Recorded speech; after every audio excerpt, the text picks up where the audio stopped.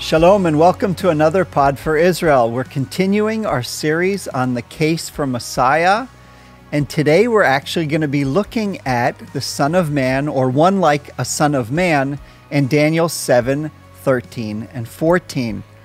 And so, Golan, the question we're actually going to be dealing with, did the New Testament get the Son of Man interpretation wrong? Some people have actually questioned the New Testament's interpretation of Daniel 7, 13, and 14. So let's start by reading the text. We'll see, what are we talking about? What's the text? Okay, so I'm reading from the New American Standard. Okay.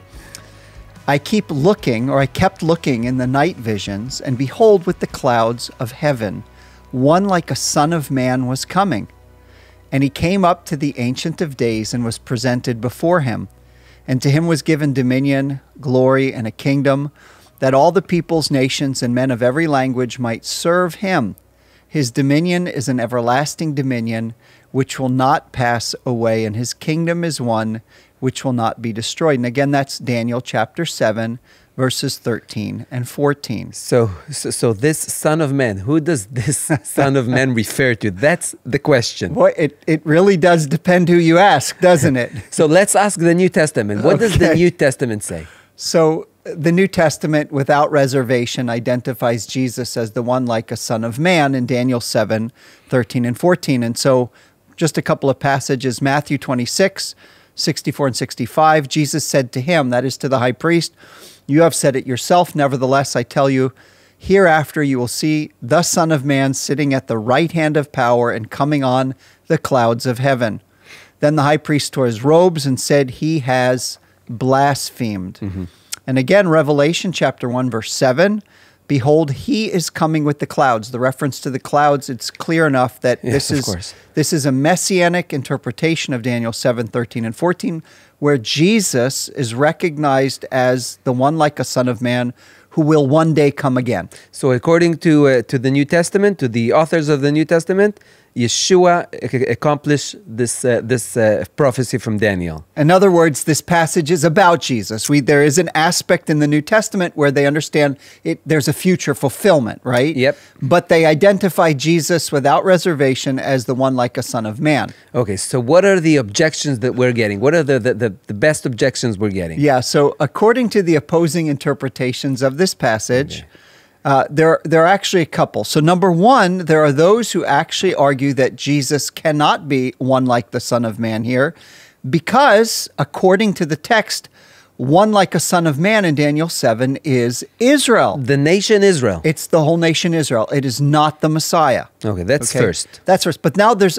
another objection that would actually argue that, well, of course, Daniel 7, 13, and 14 is about the Messiah, but it can't be Jesus because Daniel 7, 13, and 14 is only referring to a completely human Messiah. There's nothing divine about this Messiah. Yeah.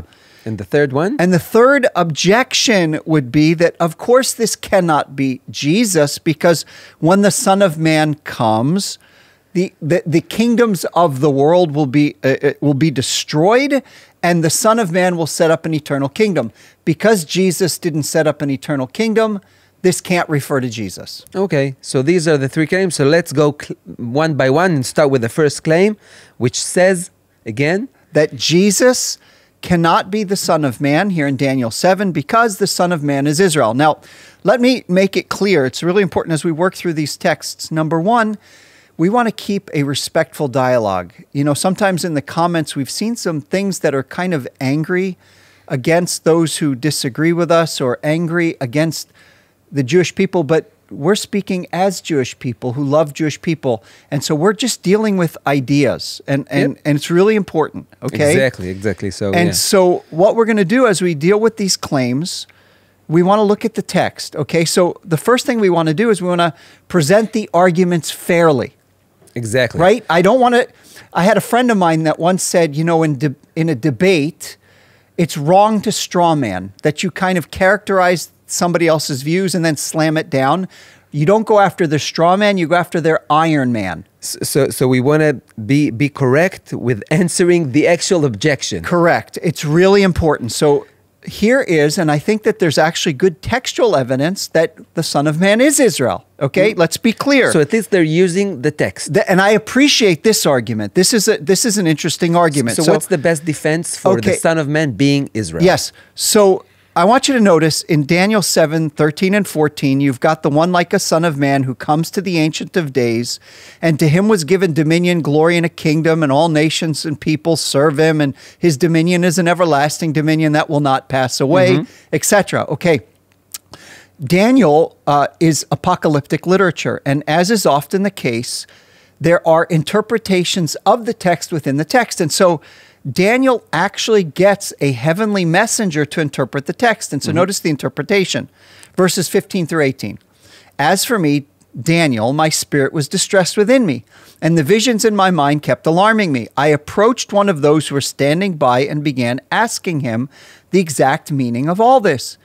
So he told me and made known to me the interpretation of the things. Here it goes. And this is important. This is very important. The great beasts, which are 4 in number, are 4 kings who will arise from the earth. But the saints of the highest one will receive the kingdom and possess the kingdom forever for all ages to come.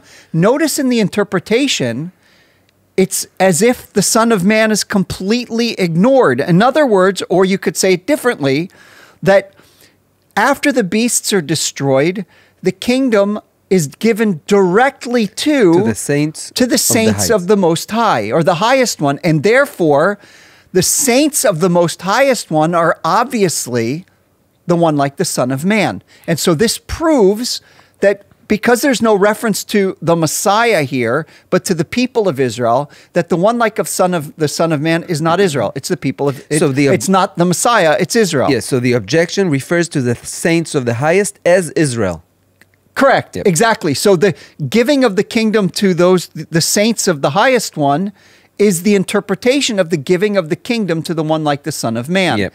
And let me just we'll look at it a little bit more. Again, I want you to notice this one like the Son of Man in verses 13 and 14, who receives dominion and glory and a kingdom. Okay, notice the interpretation.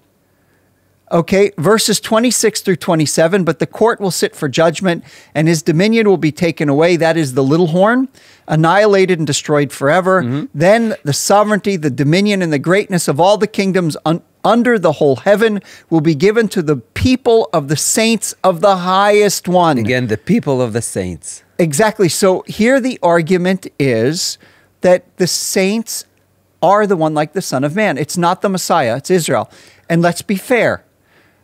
This is I appreciate this objection because it's a close reading of the text. Yep, it uses the text. But I would argue that it's not a close enough reading of the text. So what's our response? What would be the proper response? So there are 3, actually 4, but let's look at the first one. Yep. Response number 1, actually, if we look a little bit more closely at the angelic interpretation, the one like a Son of Man here must be a king. It has to be a king. It has to be a king. Look at verse 17 again, okay? Yeah. Let's look at verse 17. We'll look at the larger passage. But notice verses 15 through 18. I'm going to read it again, okay? As for me, Daniel, my spirit was distressed within me. I'm going to skip it. I approached one like of those who were standing by, and he began asking him the exact meaning of it all. So he told me, and he made known to me the interpretation of these things. These great beasts, which are 4 in number, are 4 kings. It doesn't say 4 kingdoms. Right. It actually says, the interpretation says 4 kings. So the assumption is that if we're dealing with 4 kings, the beast represents the kings of the nations, then one like the Son of Man has to be the king of Israel. Exactly. Okay, that's the interpretation. Now, response 2. Okay, response 2. According to the angelic interpretation, the saints receive the kingdom not from the Ancient of Days, but from the one like the Son of Man. Okay. Now, you're going to have to, we have to work through this slowly because we're dealing with an Aramaic text. And it's an important distinction. An important distinction. Exactly. That's what I meant to say. Let's look at verse 18, okay? I want you to notice verse 18. And by the way, this argument I found, and it was a really great argument. James Hamilton makes this case in a recent publication. But the saints of the highest one will receive the kingdom. Okay, so the Israel interpretation assumes that the highest one here, who gives the kingdom to the saints, is the Ancient of Days. Yes. Okay? Mm-hmm. And so the Israel interpretation, I would argue, is based on a faulty assumption. Yep. And we want to show exactly why, if you look clearly and closer Correct. on the text. So let's look a little bit closer at the text. Daniel 2 through 7, very important to remind our listeners that Daniel 2 through 7 is actually not written in Hebrew. It's written in Aramaic. Mm-hmm. Okay? And we'll talk more about this as we continue, but what's really important to notice is that there are actually two similar but not identical words for God's exalted status or divine exalted status. From the same root, but it's Correct. not the same word. So there's one word, Eliah, the Most High. Mm-hmm. The Most High. The Aleph here representing the Most High. Yep.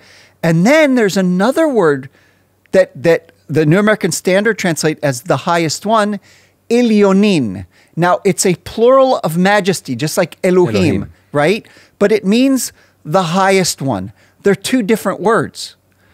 Now, the word Most High, the Most High, Eliah, is used 10 times in the book of Daniel, in the Aramaic section, 9 times in Daniel 3 through 6, and only once, in Daniel 7.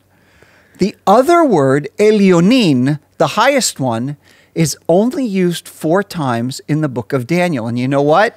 Only Where? Chapter 7. Only in chapter 7, and only after the vision of the one like the Son of Man. Trying to prove something. Okay, so if we're going to, if exegesis is a careful interpretation of the text, we have to ask, why is Elyonin, the Most High, a brand new word that's introduced and only in Daniel 7? Yep.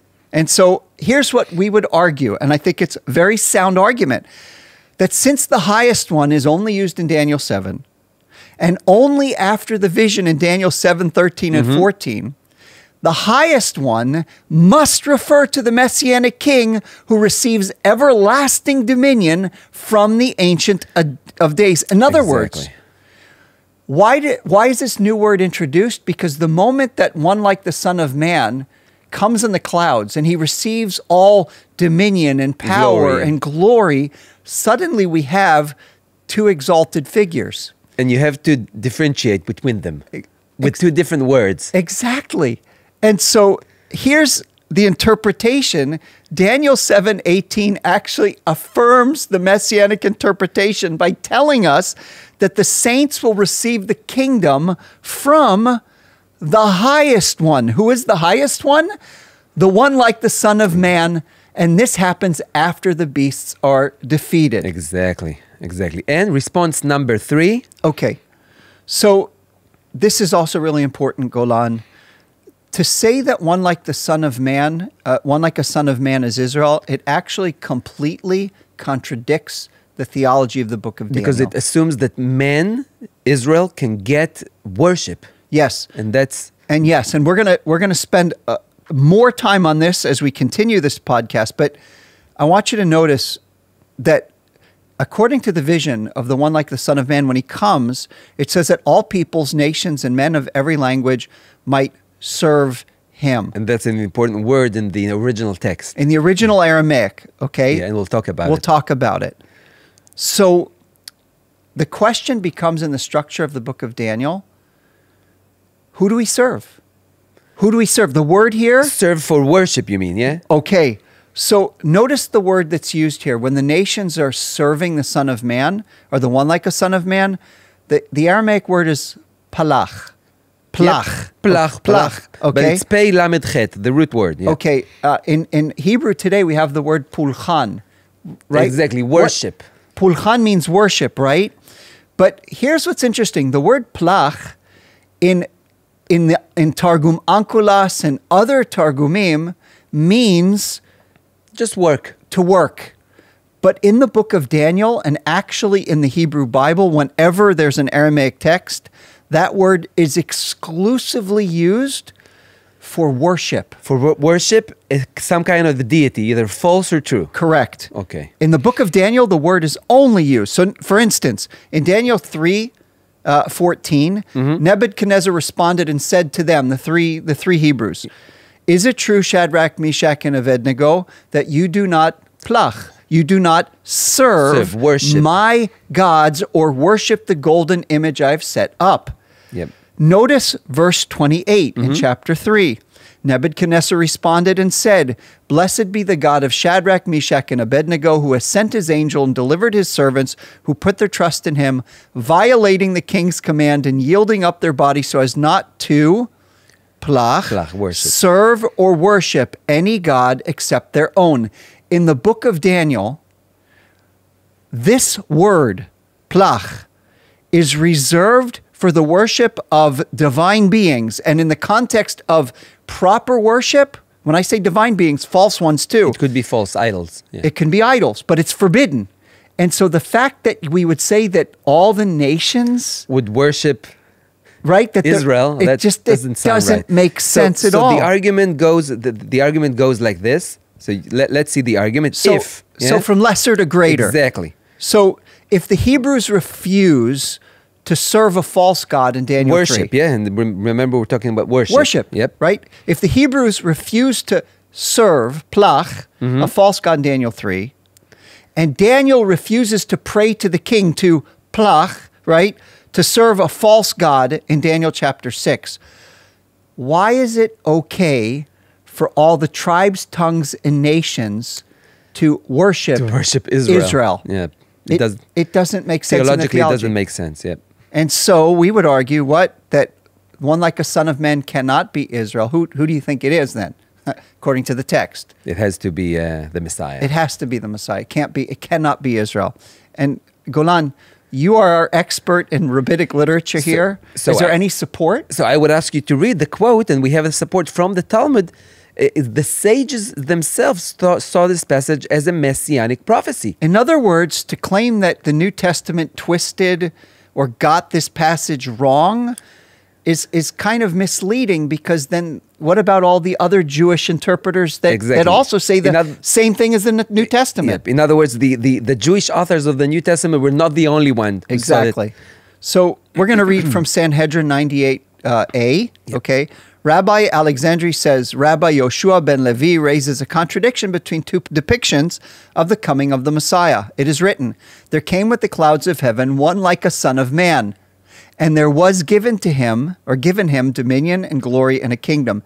His dominion is an everlasting dominion. And it is written, Behold, your king will come to you. He is just and victorious, lowly and riding upon a donkey and upon a colt, the foal of a donkey." Rabbi Alexandri says Rabbi Yoshua ben Levi raises a contradiction between two depictions of the coming of the Messiah, right? And he uses that Daniel 7:13 through 14, exactly, and Zechariah 9:9. And the question is, does the Messiah come in the clouds of the air, or does he come on a donkey? Yeah. Or does he come on a flying donkey, right? So the rabbis say, if Israel are righteous, he would come in heaven, in the clouds of heaven. If Israel are sinful, yeah. But the point is, they're looking at it as a messianic prophecy. Okay, there's no arguments here. Yeah. So let's go to claim number 2. What was the second claim against the New Testament interpretation? Okay, so there are those that actually would argue, okay, of course Daniel 7:13 and 14, one like a son of man, absolutely it's the Messiah. Like the Talmud says. Like the Talmud says, but here it cannot be Jesus, absolutely can't be Jesus, because Son of Man only means a human being. Yes, Son of Man, right? This has nothing to do with divinity. It has nothing to do with divine status. And therefore, this cannot refer to Jesus, at least according to the New Testament's depiction of Jesus. Yep. So the claim uses, of course, verses, for example, to prove their point. Okay. So if you look at, for instance, Ezekiel chapter 2, verse 1, okay, God calls Ezekiel son of man. And in fact, The word son of man or the phrase son of man is used over 90 times in Ezekiel. And of course, Ezekiel is only a man. We're not tempted to fall down and worship Ezekiel. So son of man is absolutely, according to as the argument goes, it just means a human being. And another argument for the humanity of this son of man. Okay, so here the argument goes that, listen, the fact that the nation's tribes are serving the Messiah in Daniel 7, 13 and 14, verse 14, right? That doesn't mean that he's divine. Yeah. He's just a human king. And here's the proof. Well, Jeremiah 27, 6 through 7. Now I've given all these lands into the hand of Nebuchadnezzar, the king of Babylon, my servant, and I have given him also the wild animals of the field to serve him. All the nations shall serve him, and his sons and his son and his grandson, until the time of his own land comes. Then many nations and great kings will make him their servant. It doesn't mean that Nebuchadnezzar, because they're serving Nebuchadnezzar, doesn't make Nebuchadnezzar God. Exactly. And so here's the refutation, right? That this cannot be. Son of man, just a human being. Serving does not mean that he's God whatsoever. Yeah, he doesn't have to be divine. So what is our response to this claim? Well, what do we say all the time? Context, context, context. Exactly. Okay, so here we need to make clear again that we're discussing ideas. We're not attacking people. We're discussing ideas, and obviously we're arguing and wrestling over the meaning of text. And so we'll always go back to context as the most important and determining factor to the meaning, even to the layout of the book of Daniel itself, right? And you know what? Daniel is a beautiful book. I mean, obviously, every book of the Bible is beautiful. But I want you to notice something. If you look at the structure of the Aramaic of Daniel, so chapter 2 through 7, you have this Aramaic structure where the ends are paralleled as we move into the center. In other words, Daniel 2 and Daniel 7, you have Nebuchadnezzar's dream about the four-part statue, Daniel's vision of the four beasts. You have the coming of the stone not cut with hands, who destroys the kingdoms, the coming of the one like the Son of Man, who destroys the four beasts. Beautiful. Okay? You have the establishment of God's eternal kingdom in chapter 2. After the beasts are destroyed, you have the establishment of God's eternal kingdom after the beasts are destroyed. So 2 and 7 are parallel. 2 and 7 are parallel. Yes. 3 and 6 are parallel. In chapter 3, you have the Jewish men that refuse to worship the false gods, right? In chapter 6, you have Daniel who refuses to pray to the king, a false deity. In chapter 3, the three men are thrown into a fiery furnace because their refusal to worship non-gods. And in 6, Daniel is thrown into the lion's den because of his refusal to worship a non-god. In both chapters, God sends his angel to rescue them, and then King Nebuchadnezzar, King Darius, gives glory to the God of Israel. Amen. Now, chapter 4 and chapter 5, as we move in, are also parallel. Yeah. In both chapters, you have a proud king of Babylon. In both chapters, Daniel is called to interpret dreams or writing on a wall. In both passages, God humbles the king of Babylon, in one case temporarily, in another case permanently. Yep. So why is this important? Daniel 3 and Daniel 6 are crucial for us determining the meaning of the word plach, serve. And that's the word we mentioned earlier and said we're going to go back to it because it's a crucial word. We have to spend some time here because here we see the question is, whom shall we serve in the book of Daniel? Who do we serve? Who are we willing to serve, and who are we willing to die so as not to serve? And again, the word serve in the meaning of worship. Worship is plach. Either a false deity or a true deity. We're not denying the fact that the word plach, an Aramaic word, is used by later Jewish Aramaic texts just to mean work. But that's not the question. What does it mean in Daniel? In Daniel. Exactly. And so I want you to notice there's false worship and true worship. Yep. So I'm going to go through these passages because we need to see it. In Daniel 3:12, these men, O king, have disregarded you. They do not worship, plach, your gods, or worship, right? They don't serve your gods or worship the golden image you've set up. Daniel 3 verse 17, If it be so, our God whom we Worship. serve is able to deliver us from the furnace of the blazing fire. Exactly. Daniel 3 verse 14, false worship. Is it true, Shadrach, Meshach, and Abednego, that you do not you do not serve my gods or worship the golden image I've set up? On the other side, Daniel 6 verse 16, your God, he says, Darius says to Daniel, your God whom you constantly serve will deliver you.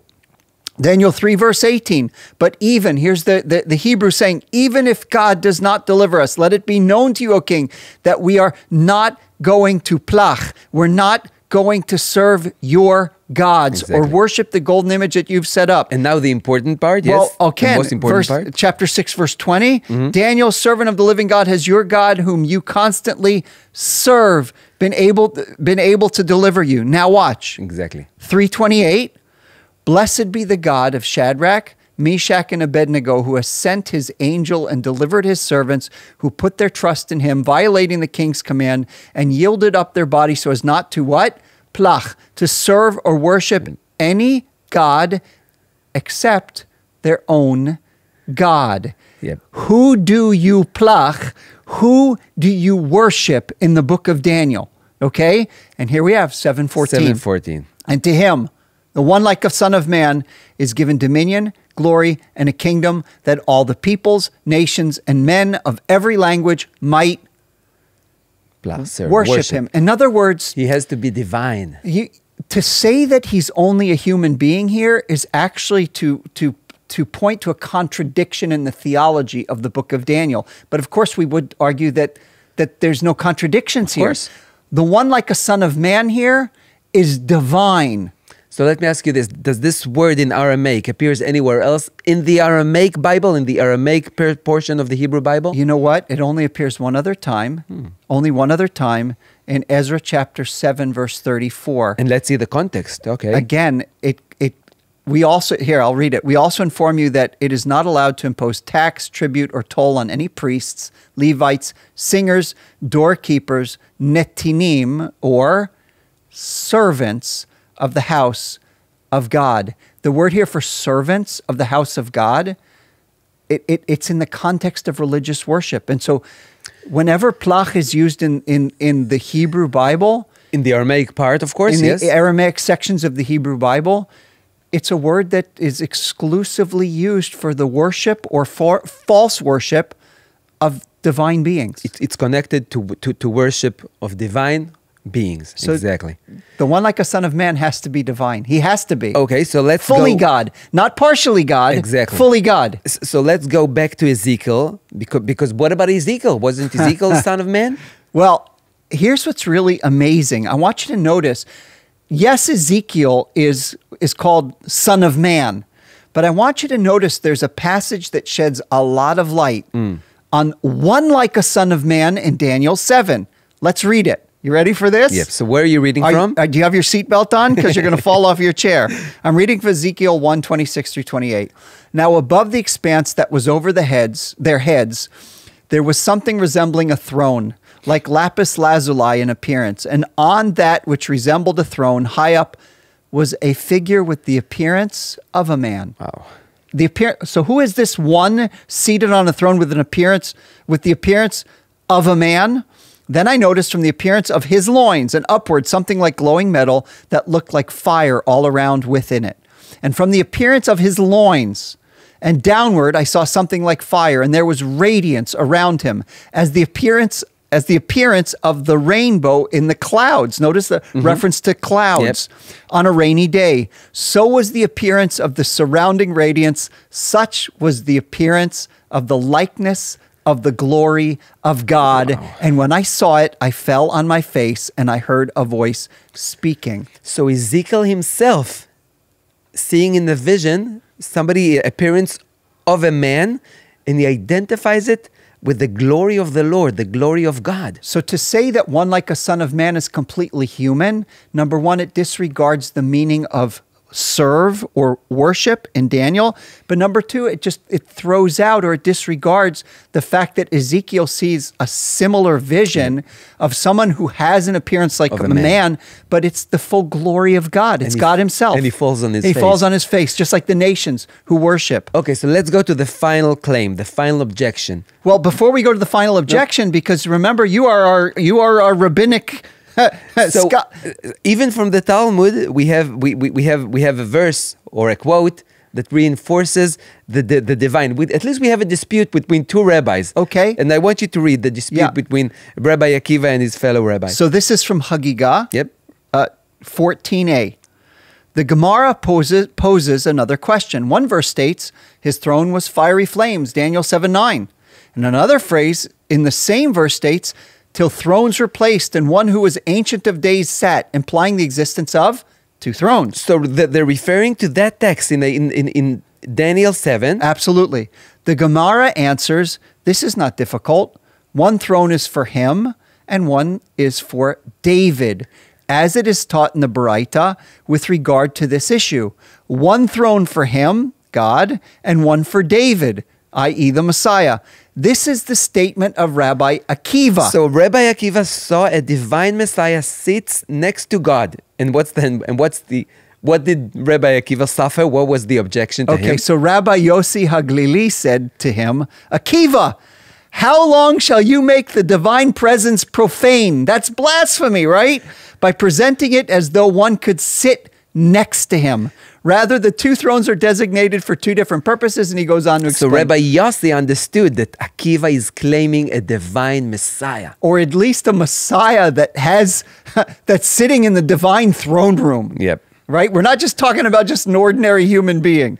So we have a quote from the Talmud that also says that at least there was a dispute among Jewish men about the identity of this Messiah. Correct. Yep. So what's the final claim? Okay, so the final claim against the New Testament's interpretation of Daniel 7, 13, and 14, Jesus absolutely can't be the Son of Man because he didn't establish the eternal kingdom. If he's the Son of Man, why were not the beastly kingdoms and the beasts, these kings of the earth, destroyed? Yep.